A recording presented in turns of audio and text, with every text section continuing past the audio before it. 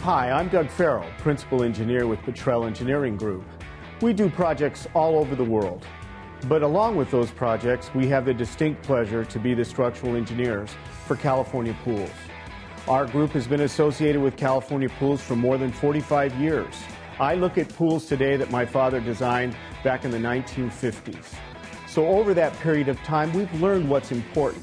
Those items that will make your pool something that will be special and exciting, but also long-lasting and durable.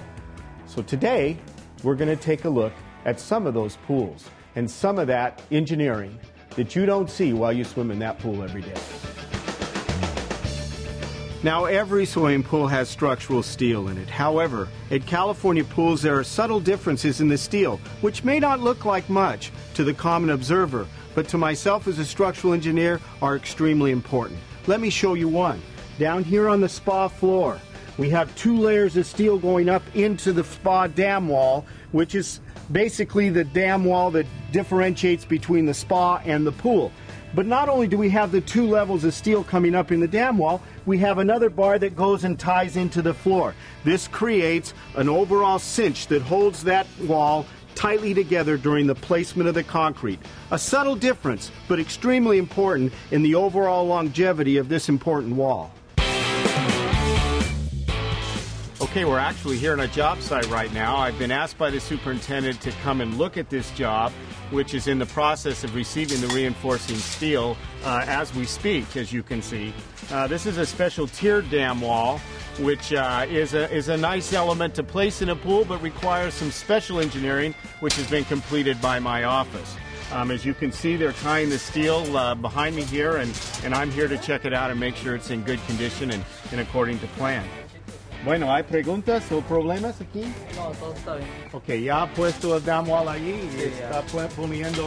Voy a ponerle otra vara aquí, por aquí. The spa dam wall on this swimming pool calls for a structural design of number 3s at 6 inches on center. As you can see, he's placing those bars as we speak. The majority of them are in place. This steel, combined with the other bars that bend up from the floor, create a rigid frame that will not only be strong during the placement of the gunite, but give structural integrity for the life of the pool. Okay, now we just came from a swimming pool where the reinforcing steel was being placed into the excavation of the swimming pool. We're now here at a completed pool, so now we have a chance to really take a few minutes and look at the steel as it's placed in the pool. The structure of your pool is made of what's called reinforced concrete. Now that's a big term, but what that truly means is a marriage of reinforcing steel and structural concrete. Now you can see the steel that's been placed in this California pool. There's many aspects of this steel that are extremely important, especially to myself as the engineer of record. If you look at this steel, it's lapped in various areas.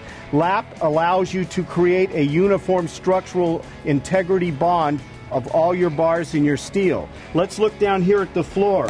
There's blocks that are placed. These are called dobies. They hold the steel a specified distance off the soil so that when you place the concrete, it gives you that marriage with the proper distance below and above the steel. The steel is placed in the pool per a structural plan that's designed for your specific soil type in your specific backyard. And each one of those structures is made to guarantee the overall integrity of your structure for many years to come. This is a structural pool wall of this customer's swimming pool. As you can tell, I'm in the deep end of the pool at this time. When California Pools designs a swimming pool, it is designed for the worst case scenario. In other words, no water in the pool, the soil pushing against the pool wall. When we get to the deeper sections, we add what's called alternate bars. These alternate bars fit into the pattern. Now, what's significant about the alternate bars you can see in this pool?